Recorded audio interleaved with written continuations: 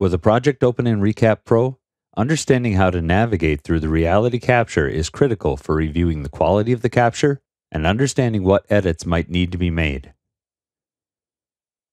In the reality capture project, there are two primary modes for visualizing the reality capture: Real View and 3D View. The data for these two types of view is collected in the photographic and laser scan portions of the capture event.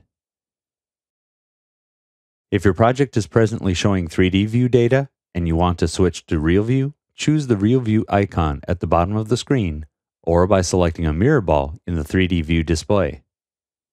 A Real View display shows the photographic data that was captured. This data is from the viewpoint of the Leica BLK360 at each position the scan was taken. Looking around at the Real View data takes clicking any mouse button and dragging.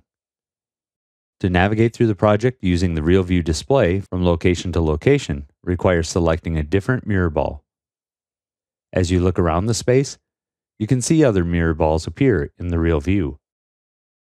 Clicking on a different mirror ball will change your view perspective to that scanned position.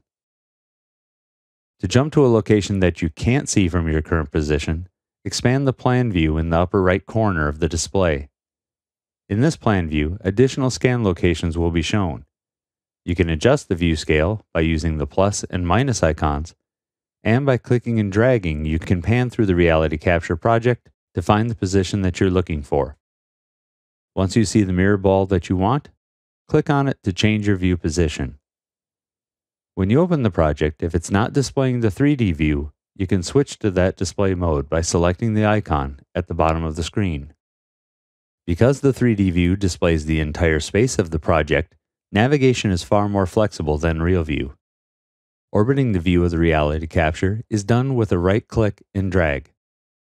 It's possible to change the center point of your view with a left click on an existing point in the data. Holding the Control key while you right-click and drag will orbit the view based on the present camera position. This is also known as a look function.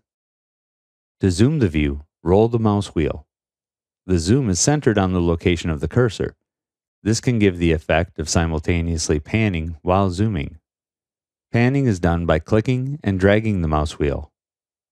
To fly through the project, hold the Shift key while clicking the right mouse button and move up and down or side to side to control the movement of the camera. Each of these options is also available from the navigation flyout near the upper left corner of the display, along with the option to zoom to a window.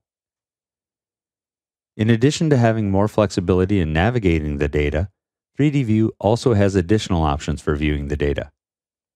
Hovering over the icon in the upper left that resembles a computer monitor will expand multiple menus focused on controlling the display of the data.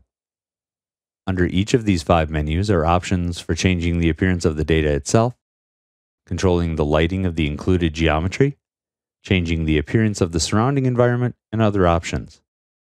In the first menu, the default color mode can be changed to display the variation and elevation of the scan, the intensity of the laser reflection, and other view options. The second menu can adjust highlighting to help clarify the scan data. The last menu allows you to change the background color of the environment as a solid or as a gradient. All these options are designed to make it easier for you to understand the scan data that has been collected.